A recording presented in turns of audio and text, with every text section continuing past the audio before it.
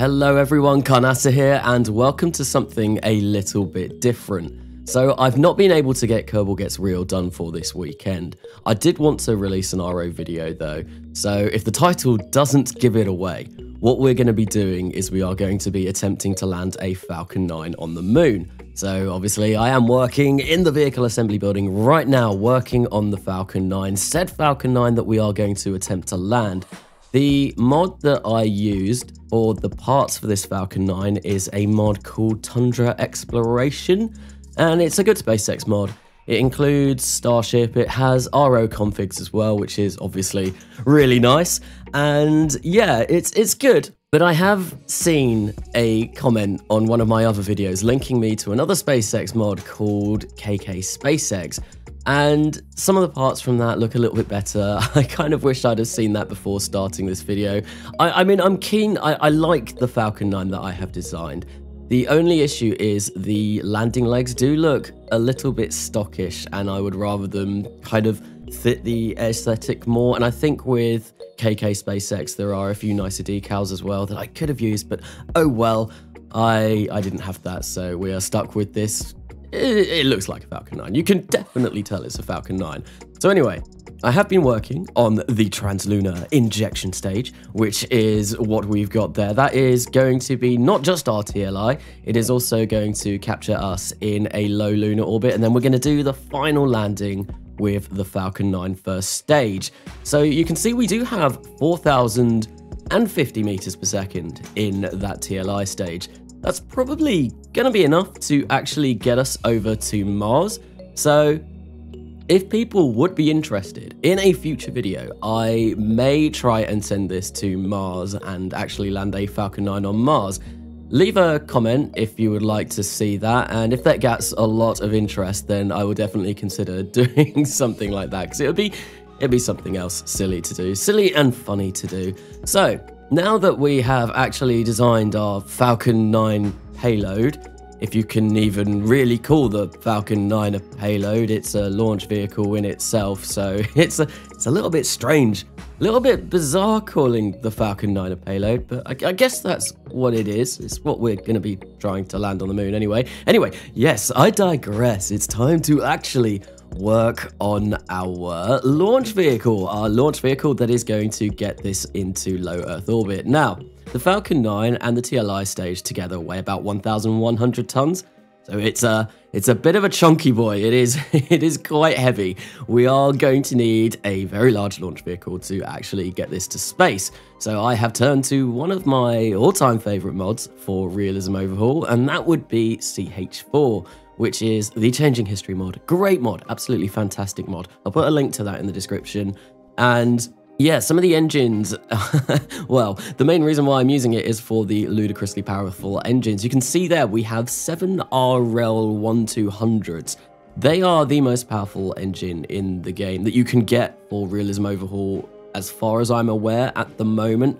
They have, I think, over 12,000 kilonewtons of thrust, so they are very powerful. They are, well, like, yes, like the F1s and then some more. But speaking of the F1s, we're not actually going to be able to get to orbit with this. You can see we've still only got a thrust to weight ratio of 0.99, despite the fact that we have 7 of those most powerful engines in the game on our first stage. So what am I going to do? We're going to strap more boosters on. It wouldn't be KSP if we didn't do more boosters. So we have essentially got 4 Saturn 1C boosters that we are going to strap on, and well, they're not even Saturn 1Cs because we're using the F1B engines rather than the F1s, so they're even more powerful than the first stage of the Saturn V rocket. So these boosters are probably, well, they are very big boosters, very, very big boosters indeed. So big that actually that just caused my game to crash right there. So instead of designing those on the actual launch vehicle, what I decided to do was to create an entirely new craft file for those boosters. It would make it a little bit easier when it came to symmetry. Rather than having to place 5 individual F1B engines on those boosters, it meant that I could just place one in the middle and then use symmetry to place another 4 around it, exactly like I have just done there. So talking of symmetry, I currently do not have editor extensions Redux installed on this install.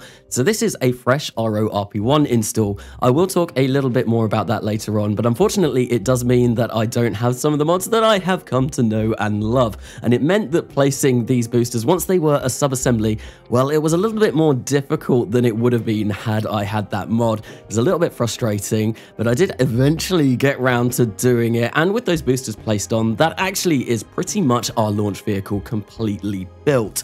The only thing that needs doing now is to attach some separation motors onto those boosters. I feel like I've said boosters about 100 times in the last minute on those boosters so that we can get them clear of our core stage, our massive core stage. That core stage is actually 15 meters in diameter.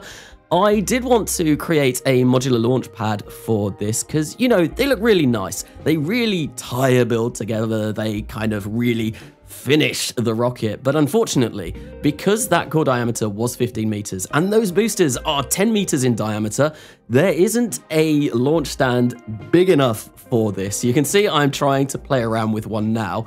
And yeah, I did realize that it wasn't big enough. So unfortunately, I did have to go in and just use the standard generic launch clamps. But with that, that is actually our rocket fully built. So now it is time to actually launch our Falcon 9 to the moon. We are going to hopefully attempt to land on the lunar surface and, well, just be really thankful that I've sped this up to 4 times speed in post-processing. So I didn't want to physical time warp through this launch because when you physical time warp, it does make the engine blooms look all kind of janky and all kind of weird and horrible. So I had to sit here for about 30 minutes waiting for this vehicle to launch. Yeah, it took a really long time. I think the mission clock said that we were in space by the time we hit about 12 minutes, but of course, we are yellow clocking the entire way up. And luckily, well, I am using MechJeb Prima Vector Guidance to get us into orbit, and it did mean that I could go away. I went away, I think I made myself a cup of tea, I got myself some digestive biscuits and some rich teas, and I was just sat there with my cup of tea, dipping my biscuits in my tea, you know, very standard, generic UK stuff to do, and it meant that I could just sit and watch this go up to orbit, and I didn't have to pay attention to it the entire time, which was really nice. So I did mention earlier on that I am running a new install of RO and RP1, and this is for my new series that I will be doing very shortly. But first, actually, I want to talk about the install. So this is running on KSP 1.10.1, and that is rather nice because it actually makes things run a lot smoother. So in Kerbal Gets Real, I am very lucky if at any point I get above 15 frames per second, and this launch, despite being a rather large launch vehicle, it never dropped below, I think, 24 frames per second, so I am getting a lot better frames. I'm still yellow clocking because this thing is monstrously big, so that's why I'm still yellow clocking, but the frames are gorgeous and it is so nice to play on a smoother version of KSP. So to actually get the 1.10 install, it is mostly the same as doing a 1.8. There are just a few little things that you have to change. I'm not sure if I'm going to do an install video on that like I did with 1.8. If people are interested in that, I probably could put one together, but I don't know, it's very similar and there's not really that many extra added steps. So it just seems a little bit pointless doing an entire video on that, but I'm not sure if people are interested in that, if people want to see that, I will definitely put one together. So we are on our way to orbit now. We did separate those boosters. They went off without a hitch. Everything went rather swimmingly. And yeah, no, we're just on our way to orbit. So obviously this is an install for the next RORP1 series that I am going to be doing. And I've not come up with a name for that series yet. I've not even come up for a name for the space agency that I'm going to be running. I have a few ideas that I'm toying about in my head, and some of them I much prefer to others. And one thing I was going to ask, if people have any recommendations for a name for the next space agency, if you could leave those in the comments, and then what we'll do is we will go over to the voting section on the Discord and we will actually put it to a vote. So the next agency in the next series will be put up to a vote on the Discord. I will include my own suggestions in there,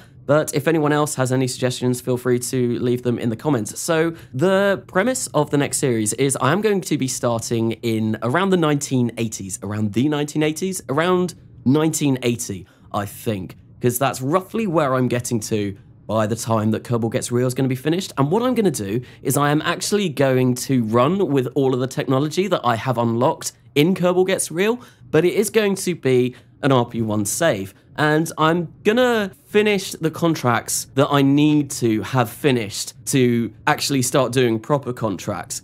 And then what I'm gonna do is it's gonna basically be like the start of a career again, but with a lot better technology. And not just a lot better technology, probably actually every technology in the game. So where I am in Kerbal Gets Real at the moment, I have actually unlocked every single tech node. Well, every single tech node that does actually have a piece or a part in it. I haven't researched them fully yet. What I have done is I have gone into the R&D building and I have purchased them using my science points, but some of them I don't think I have quite unlocked because obviously with Kerbal construction time, you do need to wait for things to be researched. So what I do need to do is I need to decide what I'm going to do with those last technologies when I actually kind of switch my saves across. But it's going to be exciting, and what I'm going to be doing is I'm going to be doing all things kind of like first launches, and it'll be a lot quicker to get into orbit if not getting into orbit on our first try. I think I probably will get into orbit on our first try, and I think what I probably will do is I will kick off the series with a live stream, and it will be just designing our first kind of early launch vehicles. And I say early launch vehicles, there's a good chance that the launch vehicles that I designed right at the start of the series are going to be the launch vehicles that we use throughout the entirety of it, because it saves money on tooling, and because we've unlocked all of the technology, well, we're not really going to be unlocking any better engines, so we are going to be spoiled for choice at the start of that series. But there we go, any second now, and we have, well, made our way into orbit with a Falcon 9 and our translunar injection stage. So it was actually quite an easy launch. Well, I mean, I left MechJeb to do all of it, but it was easy enough. Nothing went wrong. So obviously what we're going to be doing is we are going to be plotting our maneuver over to the moon, which is very simple to do. Just create a maneuver node, raise your apogee until it intersects with the moon's orbit, and then grab that maneuver node and just wiggle it around the Earth a bit until you find that all-important intersect. So you get a little bit of a tutorial on how to make a maneuver node to the moon. I'm sure most people that watch this channel know how to do that anyway, but if you didn't know, that's well, that's how I go around making maneuver nodes to go to the moon if I don't use MechJeb to do it for me. I mean, I do usually get MechJeb to do it for me because it's just the click of a button. But sometimes when I'm feeling not particularly lazy, I do enjoy creating my maneuver nodes myself. But you can see we have actually lit up those 5 HD3 engines on our way over to the moon. Oh, those HD3s, obviously I have updated my RO engines, so we have got a lot nicer texture for those HD3s. They have been modeled to look more like the rest of the RO engines rather than the kind of stockish counterparts that they used to look like, and they look so much better. So I am very excited to be using those for the foreseeable future as well. So what I want to talk about now whilst we perform this quite long translunar injection. So I have actually included the entire launch and all of the maneuvers for this, which I wouldn't usually do, but I thought as this is just one specific mission, I probably should show it all, even if it is sped up to 4 times speed in post-processing. But you know, I thought I'd show it all. But anyway, yes, what I want to talk about now is the actual visual enhancements that I'm using. So I am using Jesus Rodriguez's visual enhancements, and I will put a link, I'll put a card to his channel now in the video, and I will also put a link to his channel down in the description. He has done an amazing job. He has got some texture unlimited configs that make everything look really, really nice. I am not using those at the moment, and the only reason why I'm not using those is because I thought I was using those, but I didn't actually turn them on in the main screen, so that was a bit silly by me. But yeah, no, he has fixed RVE so that we finally get city lights again, which is glorious. I was starting at, well, In some of the later episodes of Kerbal Gets Real, some of the more recent ones, I have actually been using this pack, but it does look incredible. He has a link to all of the mods in one of his most recent videos, so I would definitely recommend going and checking that out because it's great. It's fantastic. It makes everything look really, really, really nice. And actually, I have also swapped over to 16K textures again, which makes everything also look really good. I'm going to see if I can use 16K textures for the next series. We'll have to see. But there we go. We are at the moon anyway. So now it is just a quick burn to, well, get us into a low lunar orbit. That is what that TLI stage was designed for. I don't know why that MechJeb thinks, well, not MechJeb, on the right of the nav board, it thinks that we're going to be using 2 stages. It doesn't anymore, but it's just a weird bug that sometimes happens, because I know we definitely had enough Delta V in that stage to actually capture us at the moon. But now we have captured, we're in a nice low lunar orbit, and I think what we are going to do is we're going to attempt to land in the Sea of Serenity. So it is time to actually slow ourselves down for our final descent to try and land a Falcon 9 on the moon.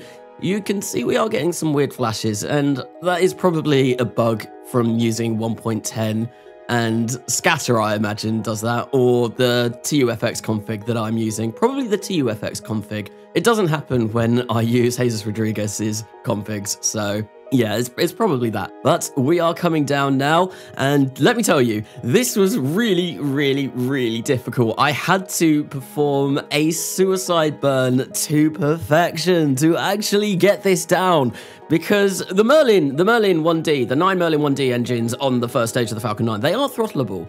But because the moon's gravity is so low, that you don't really, like, even at minimum throttle, yeah, you're going to still go flying up. And unfortunately, we did manage to touch down safely. We did touch down safely, but I wanted to land like the Falcon 9 does on Of Course I Still Love You, or the landing pad at Canaveral. I wanted it to land upright, so what I did was, well, we're gonna go zooming back off over the surface of the moon. I'm surprised that nothing broke when I did that, because we were going like almost 300 meters per second by the time we actually lifted off. But yeah, so I wanted to launch again and see if we could try and kill our horizontal velocity and then flip ourselves up. Unfortunately, that didn't work because I didn't give us enough time, so the entire thing actually spun itself apart, well, blew up.